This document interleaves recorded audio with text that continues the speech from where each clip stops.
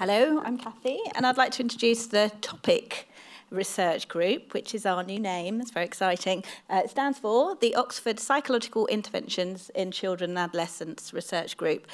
And essentially, our focus is very much on the development and evaluation of psychological interventions in children and young people. So a lot of our research starts with observational and experimental studies to really help us understand better the presentation of common mental health problems in children and young people, particularly anxiety disorders, to understand their development and also to understand what keeps them going. And from that information, we work hard to try and improve tools for the identification and monitoring of symptoms of common mental health problems in children and young people, and also to inform the development and improvement of psychological interventions, particularly thinking about both prevention and treatment, but also thinking very hard about how we can make our treatments much more efficient and accessible.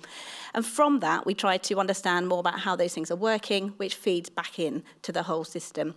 And there are a number of studies that we're doing at the moment that were on the previous slide, particularly large RCTs looking at ways to increase access to psychological interventions in children and young people.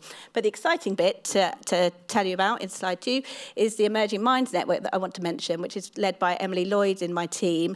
And this is a UKRI-funded mental health network. And so we've got money to give to people and to bring people together, provide training opportunities. And it's all very focused on promoting interdisciplinary, cross-sector research that will make a difference to the prevalence of mental health problems in children and young people. So we're having loads of exciting events at the moment. We're all over the place all the time, and some of those are here, but a lot of them are everywhere, and so there are great opportunities for people here to get involved, and I hope that there'll be things that we learn along the way that we can share in terms of capacity building in mental health research more generally. So do come and chat to us about that.